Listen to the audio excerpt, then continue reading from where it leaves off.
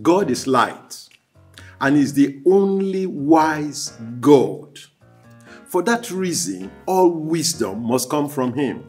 In fact, I'll tell you what the Bible had said, that the mountain of the house of the Lord shall be established upon the entire mountains, which means knowledge would now be from God to everywhere.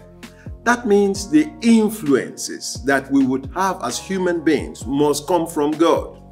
Now, we know that there are various areas of influence. For instance, we've been told that there are 7 areas. But then, let's look at number 1, education. Everybody is born ignorant. Yet, how educated they are makes them useful or makes them horrible. That's why information is so key to personal and national development.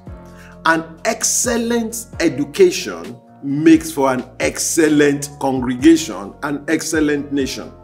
Since God is the only wise God, we would look at how we as Christians should influence people through education. Just come along and you would find that September would be wonderful.